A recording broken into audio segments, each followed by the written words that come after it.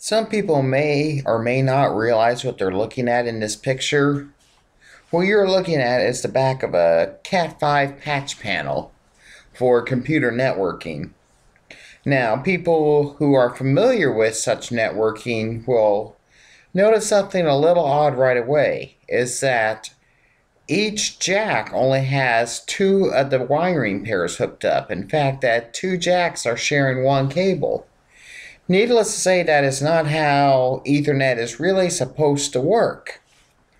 While this, shall we say, jerry wiring worked fine over 10 and 100 base Ethernet, now that 1 gigabit is becoming very, very common, it's causing issues. People are having to unplug and replug their Ethernet, and that's even if they can even get it to work at all. So what I have been doing is, in places where there are more jacks than what's needed, I'm simply just cutting down the number of jacks in that particular location down to from 4 to 2 or from 2 to 1.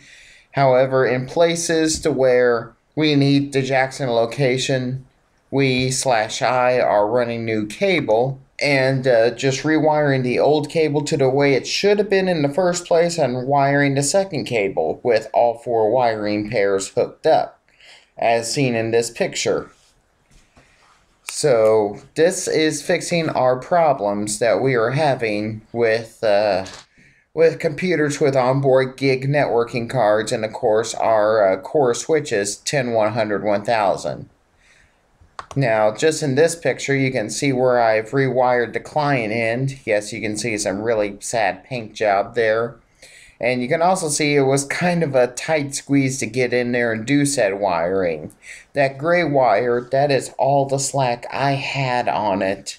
The orange one, I had a little more slack. And as is, you can see I also, well, you can't really tell, but that red power column, I actually had to pull it out a little ways just so I could even get back there to take the screws out. That super heavy desk is pushed up right up against it.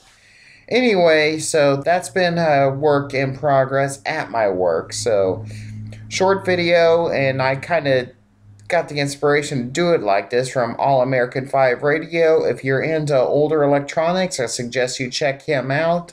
Anyway, goodbye for now.